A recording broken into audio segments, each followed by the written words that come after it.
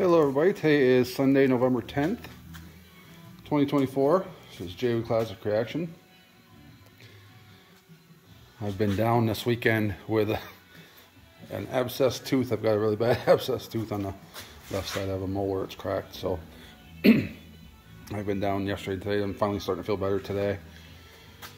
But I had a guy who does some work for me come up yesterday and stripped the hood for the 92 Trans Am here. It's just a little update on that. This was the only part of the car that really had any kind of paint problems. It had developed little teeny tiny little like microscopic, almost like the paint was cracking. And you know, it was factory paint, but it had just gone bad over the years. So thank God the whole whole rest of the car is totally fine. This was the only part that really had problems. So you can't paint over that stuff. You can, you know, a lot of people think you can just sand it down, primer it, and paint over it, which you could. It would look good for a little while, but it's always going to come back there. If you're going to fix something, you have to fix it, go back down to the foundation. So he did a great job. This thing's right down to the bare metal. Looks gorgeous. He's got that stripped. And the same thing on the two headlight covers. The paint that developed those little teeny tiny cracks, so got those down to bare metal too. So we don't have to do this to the rest of the car, thank God.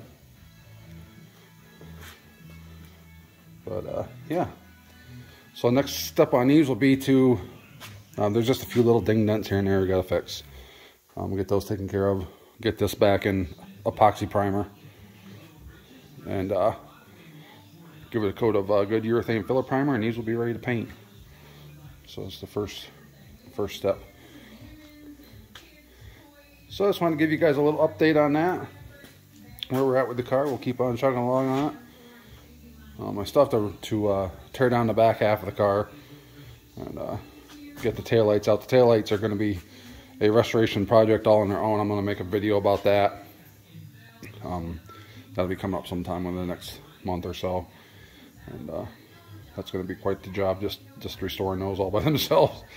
So look forward to that. I've got to do a video on trunk adjustment for somebody that asked for that, so I'll get that while I'm doing the trunk. And I'll keep you up to date as we move along, guys. It's a short little update video here. Thanks for watching, and we'll see you in the next one.